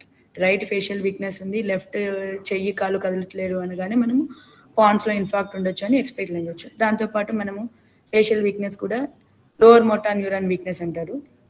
అంటే ఫేస్లో అప్పర్ పార్ట్ ఈ ఐబ్రో పార్ట్ అండ్ ఈ ఫేస్ కూడా ఇన్వాల్వ్ అయింది మొత్తం entire half of the face involve అయింది అనుకోండి అప్పుడు మనం ఈ పాన్స్ స్ట్రోక్ అని నిర్ధారించవచ్చు అనమాట. అండ్ ఈ పాంటైన్ స్ట్రోక్ ఉన్నప్పుడు పేషెంట్ని వెంటనే మనం అలర్ట్ చేయాలన్నమాట. And see for respirations saturations ఎట్లా ఉన్నాయో చూసుకోవాలి రెస్పిరేషన్ ప్యాటర్న్ ఎట్లా ఉందని చూసుకోవాలి ఎందుకంటే it may affect the respirations and pattern. And patient May going for ఇంట్యుబేషన్ వెళ్ళొచ్చు పాంటైన్ కానీ మెడుల్లా స్ట్రోక్ ఉంటే. సో అలాంటి వాళ్ళకి మనం వెంటనే అలర్ట్ చేయాలన్నమాట. అండ్ మెయిన్గా ఎక్కువ మనం థ్రాంబోలైజ్ చేసేది యాంటీ సర్క్యులేషన్ స్ట్రోక్లో ఎక్కువ బెనిఫిషియల్ ఉంటుంది అనమాట when we thrombolize the patient. And this is in brief what I told. So first patient goal is golden hour lo first patient registration cheyali and quick assessment and then radiologist to communicate chesi perform a CT and CT angio if patient comatose lo unte. And next is blood investigations glucose levels coagulation ivanni chudali and immediate ga scan చేసిన తర్వాత థ్రాంబోలైజ్ contraindication BP check చేసుకోవాలండి. If it is 185/110 only we have to start the thrombolysis therapy. And very important is these are all the assessment what I told is establish the time last scene well and NIH stroke scale very important and that is very important. అది grading of అది మనకు ఇప్పుడు NI stroke scale first patient క్యాజువాలిటీలో వచ్చినప్పుడు assess చేయాలి, and మన treatment ఇచ్చిన తర్వాత any improvement ఉందా అనేది, అండ్ డిశ్చార్జ్ అయ్యేటప్పటికి కూడా ఎనీ ఇంప్రూవ్మెంట్ ఉందా అని. అంటే స్ట్రోక్ పరంగా ఇంప్రూవ్మెంట్ ఉంటే NI స్కోర్ అనేది, ఇప్పుడు suppose NI stroke at arrival is 10 and after thrombolysis 8 and at the time of discharge 6 అంటే స్ట్రోక్ స్కేల్ తక్కువ వాల్యూ ఉందనుకోండి, పేషెంట్ ఇంప్రూవ్మెంట్ సైడ్లో ఉన్నారనమాట. సో అది మనం చెప్పగలుగుతాం అనమాట. So that is very important. Everyone should follow that at ER department and also throughout the stroke treatment. And then thrombolysis. Very important is dosing. So dosing of the IV thrombolytic drugs is very important. And altiplase అనేది ఏంటంటే 100 milligrams vial లో వస్తుంది, and not more than 90. అంతకన్నా ఎక్కువ ఎవరికి ఇవ్వకూడదు, even though patient is 100 kgs. Actual dose is 0.9 milligrams per kg body weight. అందులో మనం 10% బోలస్లో ఇస్తామన్నమాట. So and suppose patient 100 kg wait ఉన్నారనుకోండి, టోటల్ మనం 90 milligrams ఇవ్వాలి. అందులో 9 milligrams ఒక 1 minute ఇన్ఫ్యూజ్ చేసేస్తాం, అండ్ మిగతాది 90% of the other injection we have to give over 1 hour పీరియడ్లో ఇన్ఫ్యూజన్లో ఇస్తాం అనమాట. అండ్ 81 milligrams అనమాట టోటల్గా మనం తర్వాత 1 hourలో ఇస్తాము. సో పేషెంట్కి టోటల్ 100 milligrams ఉంటుంది కాబట్టి 10 డిస్కార్డ్ చేసేయాలన్నమాట. ఓకే, సో 10 milligrams అనేది మనం డిస్కార్డ్ చేసేస్తాం. So this is the chart, brief chart. ఇది ఐసీయూలో డెఫినెట్గా ఉండాలండి, సో దట్ ఫాస్ట్గా అసెస్ చేసేసి పేషెంట్ ఎంత ఇవ్వగలుగుతారు అనేది తెలుసుకోగలుగుతారు. And second thing is టెనిక్టిప్లేస్. So ఈ టెనిక్టిప్లేస్ అడ్వాంటేజ్ ఏంటంటే కాస్ట్ ఎఫెక్టివ్ ఉంటుంది, అండ్ మన మల్టీప్లేస్ లాగా ఫస్ట్ 10% బోలస్ ఇచ్చేసి మిగతాది ఇన్ఫ్యూషన్లు ఇవ్వకుండా డైరెక్ట్ బోలస్గా ఇచ్చేయచ్చు అనమాట. అంటే వితిన్ 2 minutesలో మనం బోలస్కి ఇచ్చేయచ్చు అనమాట. దీని డోసింగ్ వచ్చేసి 0.25 to 0.4 milligrams per kg.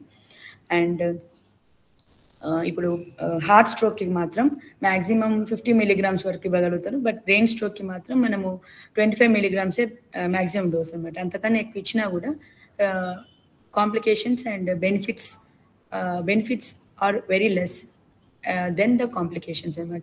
So maximum dose permitted by FDA, US FDA approval ఇచ్చింది మాత్రం 25 milligrams ఇవ్వమంటున్నారు for acute stroke.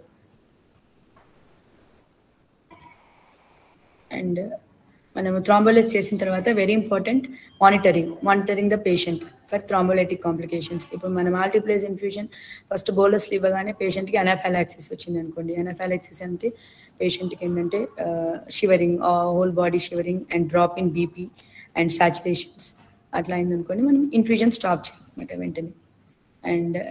And blood investigations పంపించాలి, CBC, ప్లీటీ, APTT, fibrinogen levels. And very important is మళ్ళీ సిటీ స్కాన్ చేయాలన్నమాట. CT scan to check for the bleed.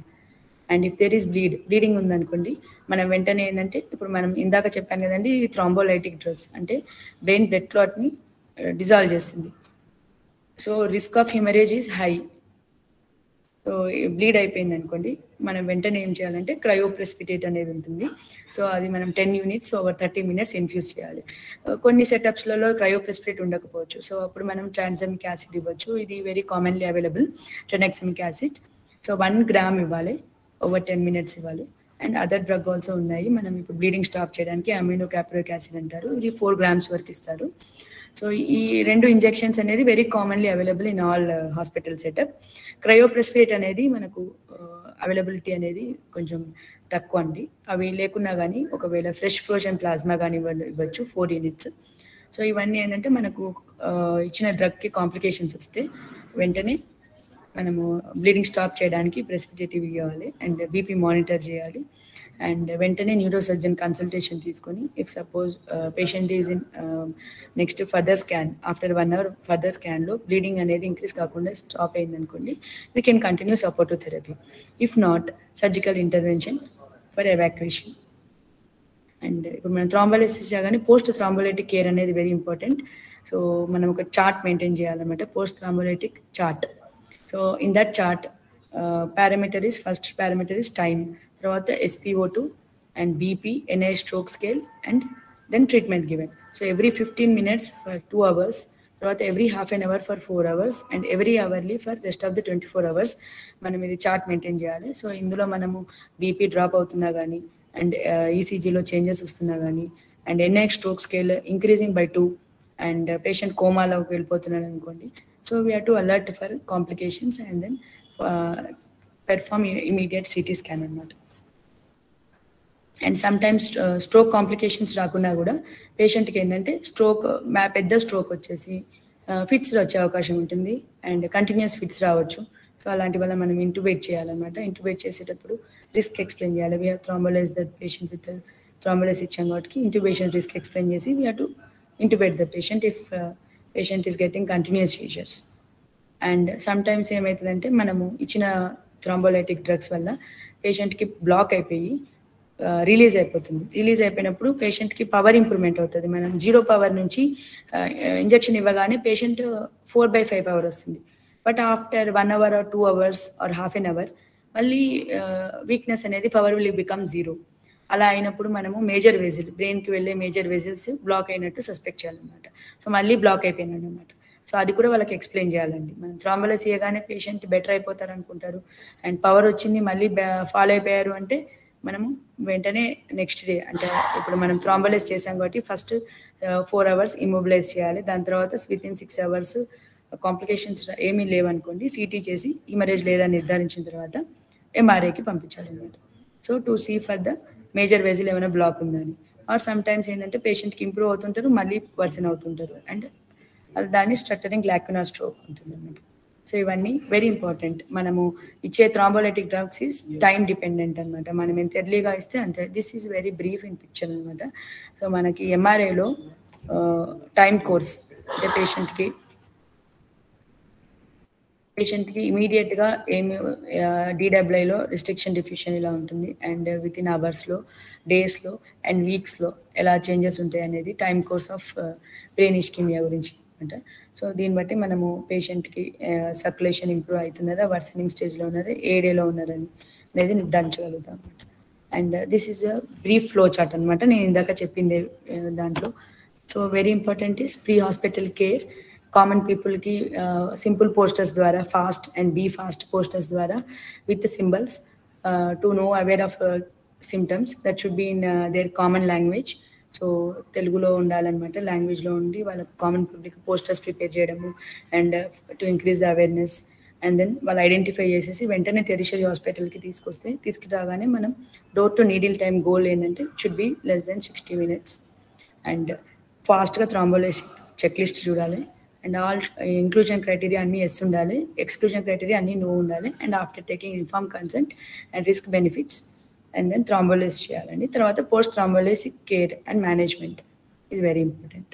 And very important is our final goal is to improve the circulation అనమాట. మనం ఎంత తొందరగా బ్రెయిన్కి circulation establish చేస్తే patient అంతా deficits నుంచి బయటపడి డిసబిలిటీ రాకుండా అని పక్షవాతం నుంచి బెటర్ అవ్వడానికి మనము సహకరించాలి.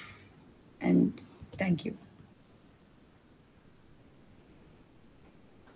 Thank you very much, ma'am. It was a very informative session. Thank you for your presentation. Now we'll be moving on to the question answer session. Before going to the question answer session, I request all the viewers to fill out the feedback form, the link of which is given in the chat box. And meeku edana questions లేదా doubts unte chat box lo questions post cheyandi and we will be asking them directly. Madam, we'll start with question answers now. The first question generally is cerebrovascular stroke అంటే paralysis కి సంబంధించిన risk factors కొన్ని చెప్పగలుగుతారా?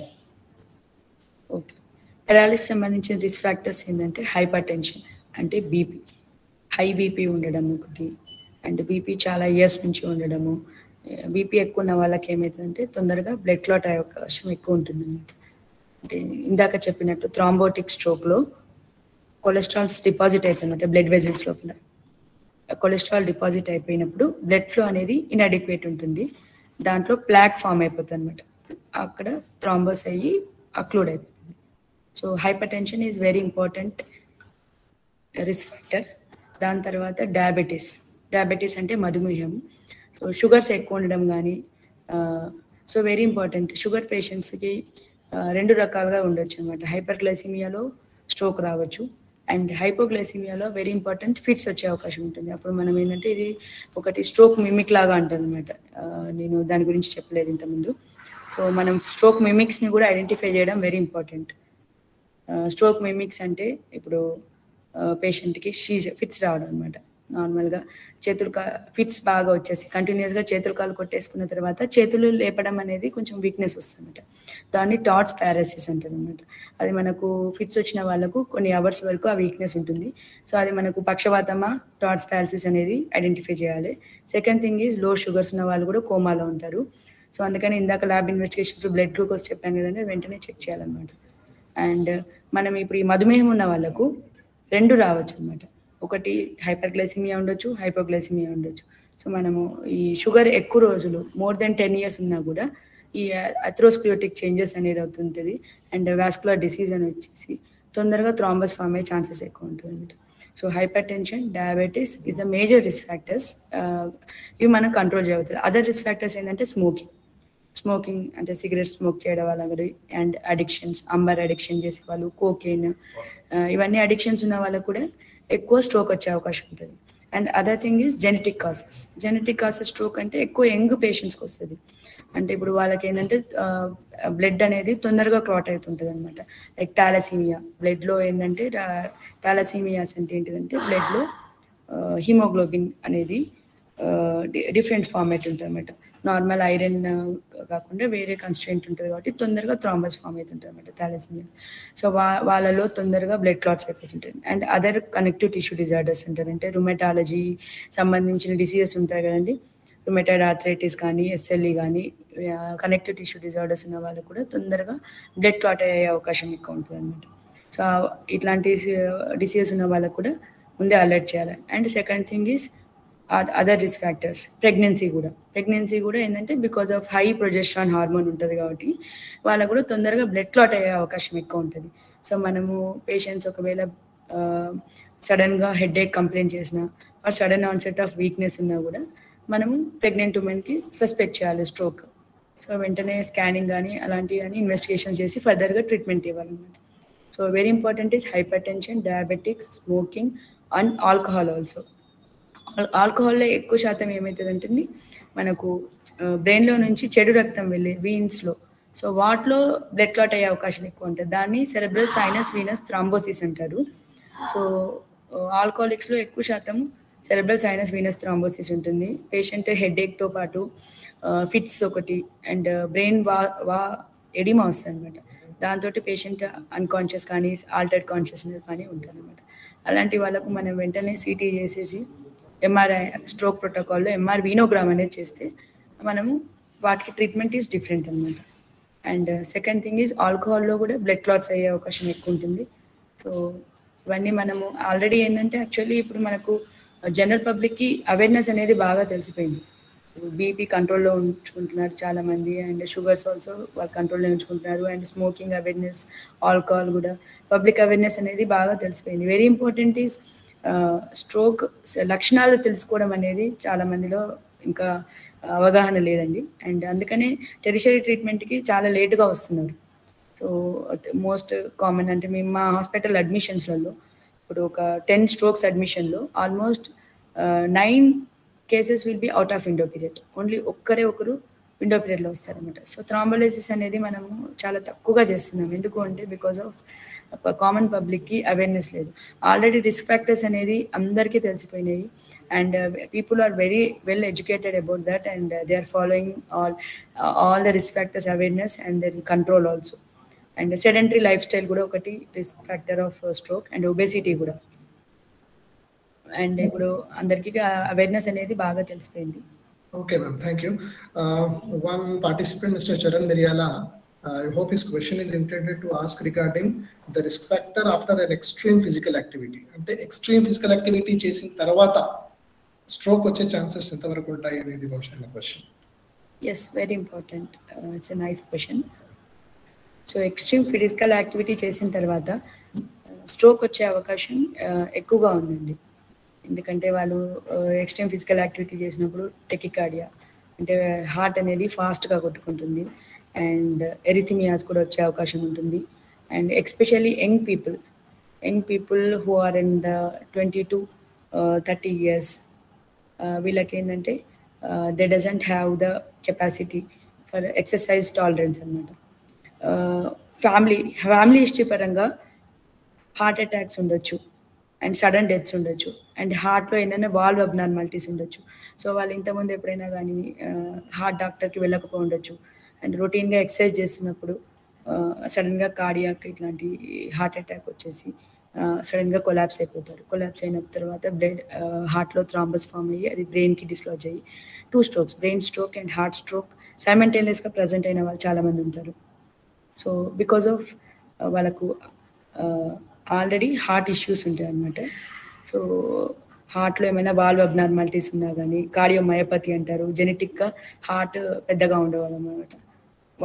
వాళ్ళకు తెలియక ఏం చేస్తారంటే exercise చేస్తారు, vigorous exercises to become fit. So అలా చేసినప్పుడు ఏమైందంటే ఇలాంటి కాంప్లికేషన్స్ వచ్చేసి బ్రెయిన్ స్ట్రోక్ వచ్చే అవకాశం ఎక్కువ ఉంటుందండి. Okay ma'am, thank you. And especially sugar patients కూడా ఎక్కువ ఎక్సర్సైజ్ చేయకూడదండి. విగరస్ ఎక్సర్సైజ్ చేసినప్పుడు ఏమైందంటే ఇప్పుడు పేషెంట్ షుగర్స్ ఎక్కువ ఉన్నప్పుడు హైపోగ్లైసీమియాలో కీటోసిస్ ఉంటుంది. కీటోసిస్ ఉన్నప్పుడు ఎక్కువ ఎక్సర్సైజ్ చేసింది అనుకోండి, కీటోసిస్ తోటి ఎక్కువ డిహైడ్రేషన్ ఉంటుంది. డిహైడ్రేషన్ ఉన్నప్పుడు బ్లడ్ క్లాట్ అయ్యే అవకాశం ఎక్కువ ఉంటుంది అనమాట. ఆల్రెడీ ఎక్కడైనా బ్లడ్ వెజల్స్ థికెన్ అయ్యి ప్లాక్ ఫామ్ అయింది అనుకోండి, అక్కడ బ్లడ్ క్లాట్స్ అయిపోయి కొత్త స్ట్రోక్ వచ్చే అవకాశం ఎక్కువ ఉంటుంది. సో మెయిన్గా డయాబెటీస్ షుగర్స్ ఎక్కువ ఉన్నప్పుడు లిమిటెడ్ యాక్టివిటీ, మోడరేట్ యాక్టివిటీ చేయాలండి. Okay, thank you, ma'am. Ms. Jagati Namagadda was asking regarding the hereditary factor in strokes. అంటే hereditary factor ఎంతవరకు పనిచేస్తుంది, రిస్క్ ఫ్యాక్టర్? డెఫినెట్లీ అండి. ఎక్కువ చిన్నపిల్లలకు ఇప్పుడు సపోజ్ లెస్ దెన్ 10 years కిడ్స్కి బ్రెయిన్ స్ట్రోక్ వచ్చింది అనుకోండి, అంటే చేతులు కాలు పడిపోయినాయి అనుకోండి, అప్పుడు మనం you should suspect 2 things. One is infection, brain infection. So that is treatable. Brain infection అంటే ఎన్కెఫలైటిస్ అంటారు. అది వైరల్ ఇన్ఫెక్షన్ అని ఉండొచ్చు, బ్యాక్టీరియల్ ఇన్ఫెక్షన్ అని ఉండొచ్చు, acute onset. And meningo encephalitis అంటే బ్రెయిన్కి ఇన్ఫెక్షన్ అయ్యి బ్లడ్ క్లాట్ అయిపోయింది అనుకోండి. అండ్ థర్డ్ థింగ్ ఈస్ ఏమైనా జన్యుపరంగా హైడ్రోసెఫలస్ అంటారు. అంటే బ్రెయిన్లో ఇప్పుడు సిఎస్ఎఫ్ అనేది very important for cushioning effect. So CSF drain అవ్వకుండా బ్లాక్ అయిపోవడం అనమాట. లైక్ ఆక్విడక్ట్ అనేది 3rd ventricle నుంచి 4th ventricleకి వెళ్తుంటుంది. So ఆక్విడక్ట్ stenosis is very common. Stenosis అయ్యి ఎన్లార్జ్ వెంట్రికల్స్ అయిపోయి బ్రెయిన్ కంప్రెషన్ ఉంటుంది అనమాట. అండ్ అక్కడే కొంచెం పేషెంట్కి ఏంటంటే బ్లడ్ వెజల్స్లో బ్లాక్ అయిపోయి ఇన్ఫాక్ట్ వచ్చే అవకాశాలు ఎక్కువ ఉంటాయి అనమాట. సో ఏంటన్నా mall formations like cerebral Venus stenosis ఉన్నా కానీ. And third thing is ఆర్నాల్చారి mall formations అంటారు. అంటే బ్రెయిన్లో చిన్న బ్రెయిన్ అనేది సరిగా ఫామ్ కాదు. అండ్ వాళ్ళకి ఏంటంటే సిఎస్ఎఫ్ ఎక్కువ ఉండేసి బ్రెయిన్ స్టెమ్ కంప్రెస్ అవుతుంది అనమాట. కంప్రెస్ అయ్యి సర్క్యులేషన్ కూడా బ్లాక్ అయ్యే ఛాన్సెస్ ఉంటుంది, వాళ్ళలో ఇన్ఫాక్ట్స్ అయ్యే అవకాశం ఉంటుంది. సో చిన్న ఏజ్లో 10 years లోపు ఎప్పుడైనా కానీ మనకు స్ట్రోక్ సిమ్టమ్స్తో ప్రజెంట్ అయ్యారనుకోండి, ఫస్ట్ ఇన్ఫెక్షన్స్ చూసుకోవాలి. Second thing trauma. And third thing is mall formations. And fourth thing is ఇన్హెరిటెడ్గా బ్లడ్లో తొందరగా క్లాట్ అయ్యే ఛాన్సెస్. నేను ఇందాక చెప్పాను కదండి, థాలసీమియాస్ డిసార్డర్స్లో కానీ బ్లడ్ క్లాట్ అయ్యే, అండ్ హీమోఫీలియా డిసార్డర్స్లో కానీ. హీమోఫీలియా అంటే ఏంటంటే తొందరగా బ్లీడింగ్ అయిపోతుంటుంది, అట్లా బ్రెయిన్లో చిన్న చిన్న వెజల్స్లో బ్లీడ్ అయిపోతుంటుంది. సో అలాంటి బ్లీడింగ్ డిసార్డర్స్ ఉన్నాయి అనుకోండి, వాళ్ళకు కూడా స్ట్రోక్ వచ్చే అవకాశం ఉంటుంది. అండ్ బిట్వీన్ 10 to 20 years ఉన్న వాళ్ళకు కూడా ఎక్కువ శాతం హార్ట్ ప్రాబ్లమ్స్ తోటి బ్రెయిన్ స్ట్రోక్ వస్తుంది అనమాట. అంటే ఇప్పుడు హార్ట్ ప్రాబ్లమ్స్ అంటే హార్ట్లో వాల్వ్ అబ్నార్మాలిటీస్ ఉండి.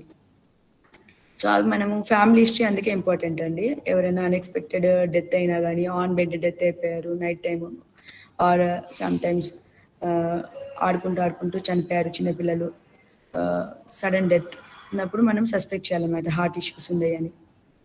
సో డెఫినెట్లీ మనకు స్ట్రోక్తో ప్రజెంట్ అయినప్పుడు heart scan is very important. Moving on to next question. Already paralysis ఉన్న పేషెంట్లో difficulty in swallowing and diarrhea ఉంది అని అనుకుంటే, is it due to the stroke? And what if it is due to the stroke and what's the treatment? Okay. Difficulty in swallowing అంటే dysphasia అంటారు.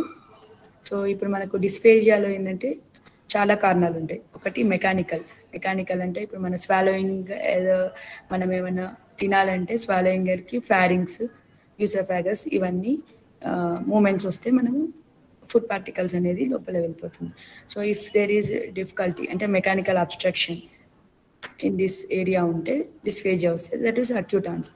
And second thing is neurological supply, ante nerve supply ఏమన్నా problem ఉందనుకోండి, neuropathy, వాటిలో ఇప్పుడు nerve supply problem ఉన్నప్పుడు స్వాలింగ్ moment రాదనమాట. So దాన్ని డిస్ఫేజియాలో neuropathy కింద. And third thing is suppose డిస్ఫేజియాలో ఇప్పుడు మనకు లోవర్ క్రేనియల్ నర్వ్స్ అనమాట, 9th, 10th, 11th, 12th, ఈ lower cranial నర్వ్స్లో 9th and 10th is very important. దీన్ని గ్లాసోఫారింజియల్ అండ్ వేగస్ నర్వ్ అంటారు. ఇదే సప్లై టు ద ఫారింగ్స్ అనమాట అండ్ యూసోఫాగస్.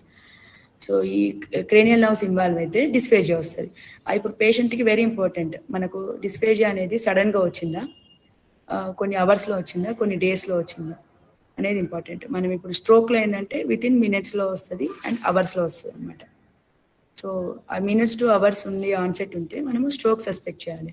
సస్పెక్ట్ చేసినప్పుడు మనము ఎంఆర్ఐ చేస్తే వాళ్ళలో ఇప్పుడు మెడులరీ ఇన్ఫాక్ట్ ఉండే ఛాన్సెస్ ఎక్కువ ఉంటాయి అనమాట. And if dysphasia is because of mechanical abstraction, అంటే ఆయనకి ఏమైనా థ్రోట్ క్యాన్సర్ ఉండి అప్పుడు ఏమవుతుందంటే డిస్ఫేజియా అనేది స్లోగా వస్తుంది. ఫస్ట్ ఇనిషియల్లీ వాళ్ళకు లిక్విడ్స్ సాలిడ్ తీసుకోవడం కష్టం అవుతుంటుంది, మింగలేకపోతుంటారు, బట్ లిక్విడ్స్ అనేది ఫ్రీగా వెళ్తుంటుంది. సో ఇలా ఉన్నప్పుడు మనము mechanical abstraction because of any growth, tumour growth and అనేది సస్పెక్ట్ చేయొచ్చు. అండ్ సెకండ్ థింగ్ ఈజ్ ఇప్పుడు మనం సాలిడ్స్ తీసుకోగలుగుతున్నాము బట్ లిక్విడ్స్ అనేది చాలా కష్టం ఉంది. అట్లా ఉన్నప్పుడు ఏంటంటే న్యూరోపతి, అంటే దానికి సప్లై అయ్యే నర్వ్స్ డ్యామేజ్ అయినట్టు. సో అది it can be peripheral neuropathy అనమాట.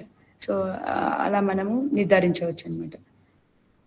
మెయిన్గా not only dysphasia, other symptoms కూడా చూసుకోవాలన్నమాట. పేషెంట్ ఇప్పుడు డ్రూలింగ్ ఆఫ్ సలైవా సైడ్ నుంచి పడిపోవడము అండ్ నోట్లో అట్లాగే సలైవా ఉండిపోవడం, స్పాంటేనియస్గా స్వాలోయింగ్ చేయలేకపోతున్నారు. అండ్ పేషెంట్ అందుకని గ్యాగ్ రిఫ్లెక్స్ ఇంపార్టెంట్. మనం డిస్ఫేజియాలో నెక్స్ట్ గ్యాగ్ రిఫ్లెక్స్ అసెస్ చేస్తాము. ఇఫ్ గ్యాగ్ రిఫ్లెక్స్ ప్రజెంట్ ఉందనుకోండి, 9th, 10th cranial nerves are intact. And dysphagia is not due to 9th, 10th cranial nerve. It is due to other causes, mechanical ఉండొచ్చు, because of throat cancer అని చెప్పాను. And diarrhea అనేది it is not a symptom of stroke. Okay, thank you, ma'am. And moving on to the last question. Stroke episode వచ్చిన తర్వాత for how long should we be monitoring the MRI or CT scan? అంటే already non stroke patient management start అయిపోయింది, ఎప్పటి వరకు మనము city MRI చూసుకుంటూ ఉండాలి? Very important. At the time of arrival మనం సిటీ స్కాన్ చేస్తాము, whether it is haemorrhagic స్ట్రోకా ischaemic స్ట్రోకా నిర్ధారించుకోవడానికి. If it is ischaemic stroke and patient eligibility for thrombolysis, మనం థ్రాంబోలైసిస్ చేస్తే పేషెంట్ వర్సన్ అవుతున్నారు అనుకోండి, ఇమీడియట్గా సిటీ చేయాలి. లేదంటే 6 hours సిటీ స్కాన్, bleed అయిందా లేదా. If there is no bleed, we can repeat the CT scan if patient is getting worsening. Otherwise, no need of repeat CT scan. Okay. And same like MRI also. Okay, thank you. మనము patient మనం thrombolysis ఇవ్వగానే power improve అయిపోయింది, మళ్ళీ worsen అయిపోయింది అనుకోండి, major vessel black అయింది అనుకోని MRI angio మనం రిపీట్ చేయాలన్నమాట. Thank you ma'am. One last question. మనము గోల్డెన్ అవర్ అండ్ థ్రోంబోలైసిస్ గురించి మాట్లాడుకున్నాం కదా, is there any age factor to consider before initiating thrombolysis? Definitely 80 years or old, that is relative contraindications. Okay. అంటే మనకు ఇప్పుడు 80 years తర్వాత వాళ్ళకి ఇస్తే risk will be more than benefits. And వాళ్ళకు సర్క్యులేషన్ కూడా అడిక్వేట్ ఉండదు, they will have atherosclerotic changes అంటే ఆల్రెడీ బ్రెయిన్ వెజల్స్ అన్ని నారోయింగ్ ఉంటుంది. సో మనము కంప్లీట్ సర్క్యులేషన్ ఎస్టాబ్లిష్ చేయలేము. సో అందుకని it is relative contraindication, not absolute contraindication. Absolute అంటే మనం డెఫినెట్గా థ్రాంబోలైజ్ చేయకూడదు, రిలేటివ్ అంటే మనం పేషెంట్ అటెండర్కి ఎక్స్ప్లెయిన్ చేసి if they are willing we can give. 80 years are older is relative contraindication. Thank you very much, ma'am. It was a wonderful session. Now we'll conclude this session, and for all the viewers, kindly submit your feedback through Google Forms. The link is shared in the chat box. Go through the link and submit the form. That will help us to improve these programs again. And like how you know, Ajara Hospitals is conducting these webinars once every fortnight on second Saturday as well as fourth Saturday. We have finished it with the regarding the stroke and golden hour awareness today. On 27th of August, we'll be having a webinar with Dr. R. Suresh, pulmonologist, regarding the awareness program regarding the sleep studies. Okay. Thank you very much. Thank you, ma'am. Thank you.